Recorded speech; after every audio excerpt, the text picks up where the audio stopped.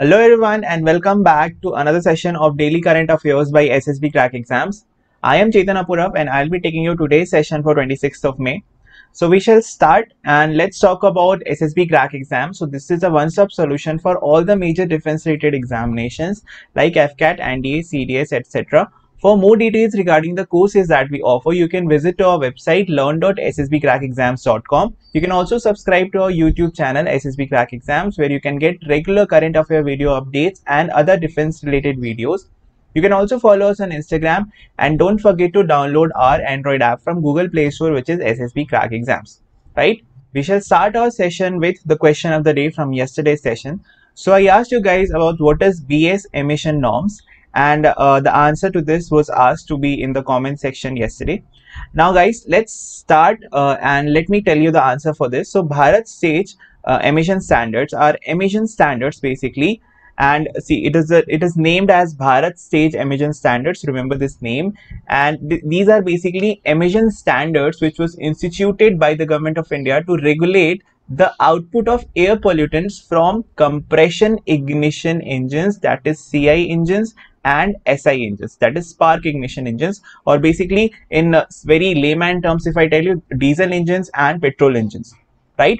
And the equipments related to that, including all the motor vehicles, right? The standards and the timeline for implementation are set by the Central Pollution Control Board, that is CPCB, which works under the Ministry of Environment, Forest and Climate Change. Further, the standards based on European regulations were first introduced. See, Bharat stage emission standards, these are based on European emission norms, which is also known as EU, right?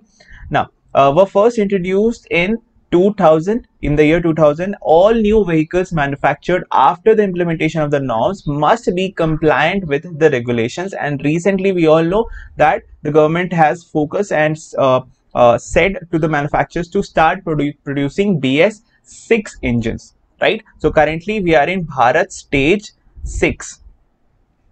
Okay, now let's move ahead guys and talk about our first news. So Vice President has asked the Jal Shakti Ministry and NITI Aayog to study the feasibility of drinking water project, and particularly in the Udayagiri area of Nellore district in Andhra Pradesh. Right. So let me tell you the details of this particular discussion. So the Vice President of India, who is currently Shri M. Venkaiah Naidu ji, today held a meeting with CEO of NITI Aayog and Secretary of Drinking Water and Sanitation and Secretary of Water Resource, River Development and Ganga Rejuvenation, and they discussed among themselves about various possible ways in which drinking water and irrigation needs of the drought-prone Udayagiri area, Nellore district, Andhra Pradesh, can be met. Now, why specifically Udayagiri area? Because it has been suffering from drought-prone conditions, as well as one more reason is that Shri M. Venkaiah Naidu ji himself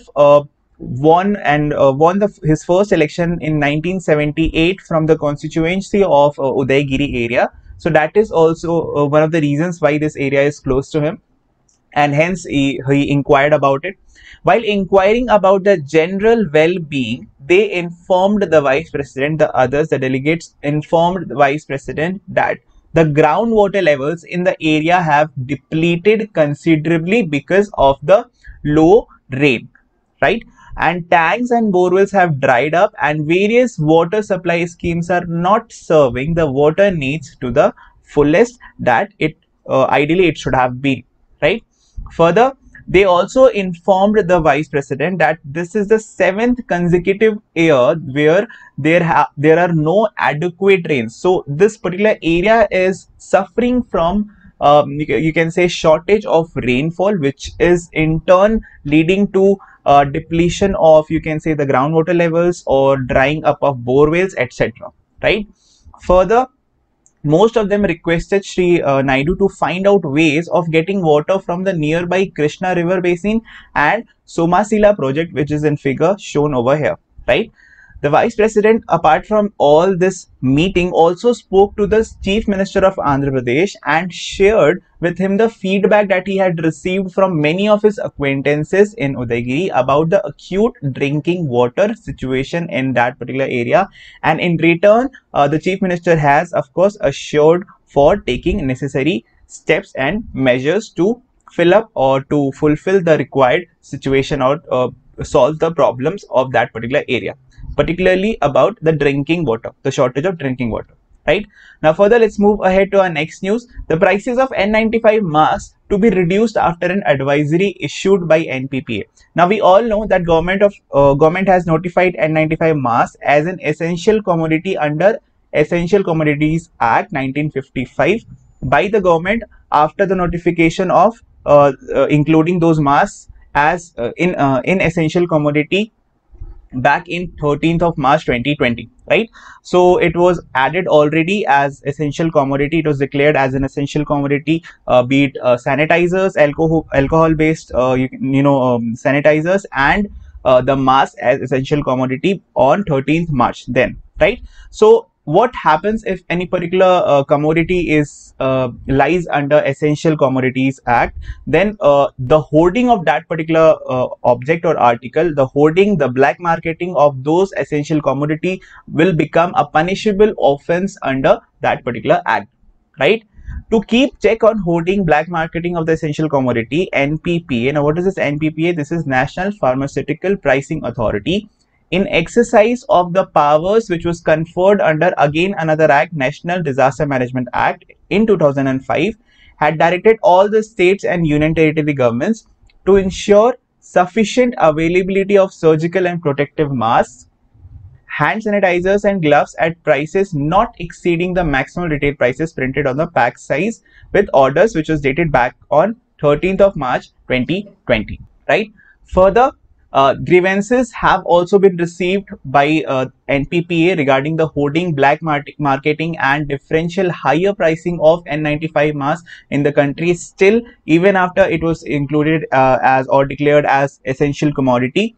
In this context, NPPA has now directed all the state drug controllers and food and drug administrations of all state UT governments to take appropriate actions regarding that. Now, the government is striving to ensure uninterrupted supply of N95 masks in adequate quantity in the country, because we all know how important these masks are in this important situation across nationwide pandemic due to coronavirus. In this regard, in order to ensure availability of N95 masks now at affordable prices, NPPA has now issued an advisory latest on 21st May 2020 to all the manufacturers, be it the importers or the suppliers of N95 masks, just to ensure that they will have to maintain parity in prices for even non-governmental procurements and to make available the masks at reasonable prices as well. Now, let us talk, let me tell you in very brief about what are the constituent materials or the basic supply chain of N95 mask manufacturing process. So, if you talk about the supply chain for N95 mask, basically it mainly needs three different chemicals as a raw material, which is toluene, xylene and propylene. Now, this toluene, xylene and propylene, these three chemicals are these are byproducts and sometimes the intermediate products of oil refinery industries and petrochemical facilities, where you can also say plastic industries as well, where you will get these chemicals toluene, xylene and propylene. Now, these three different chemicals, they have separate usage in the manufacturing of N95 masks, and these are further used as, then see, polyethylene is used for nose piece, then xylene is used for polyester mask sheath, and then further propylene is used for making the filters through which the you can say the airborne particles won't enter through the mask, right? And further then by using these three chemicals, N95 mask in all is prepared, right? So this is the manufacturing, or you can say the supply chain for N95 mask. Further, the next news is about wheat procurement by government agencies that has surpassed the last year figures, and that too after we all know that our nation has been in a lockdown from a very long time, from longer than a couple of months. Even then, the procurement has been at all-time high, and in fact, it has surpassed the last year figures. And basically, last year it was 341.31 lakh metric tons, and this year it has crossed it by 25,000 metric tons, and it is 341.56 lakh metric tons on 24/5/2020, and still a lot of procurement is going on still, right? Because in states like Haryana, the procurement process has been started slightly late, right? So the biggest challenge was basically to ensure that procurement is done in a safe manner during the pandemic, during the coronavirus lockdown, due to which the entire nation was, it was mainly transportation activities and all other activities were abandoned.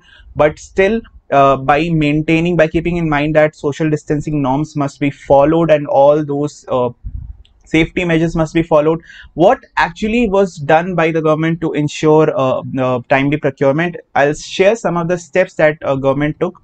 So the number of purchase centers was increased, substantially reducing the farmer footfalls. So number of procurement centers or purchase centers were increased. You can say this reduced the farmer footfalls or avoided overcrowding.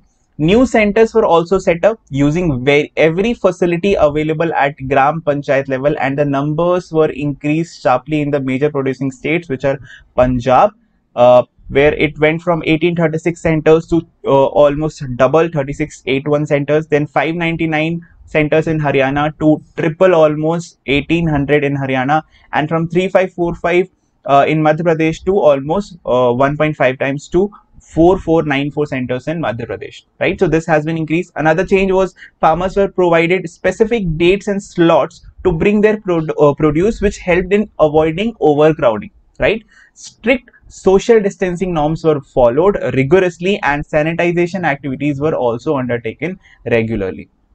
In our next news, REC Limited, which is one of the PSUs under Ministry of Power, has ties up with Taj-SATS to provide nutritious meals to healthcare workers. Now, Taj-SATS is one of those firms which is also responsible for air catering.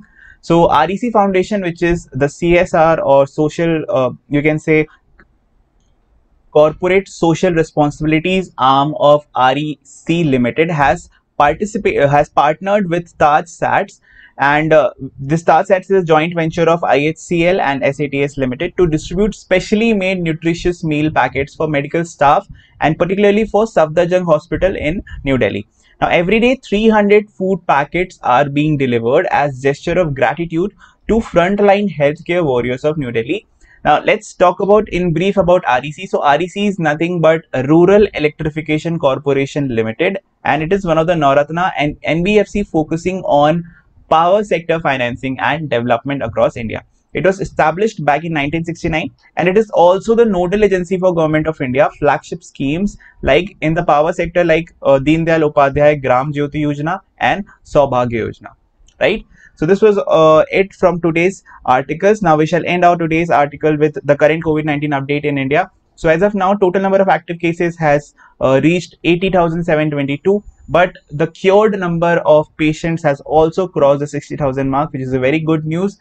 And the recovery rate is again more than 41%, which is again a very good sign for for the entire country.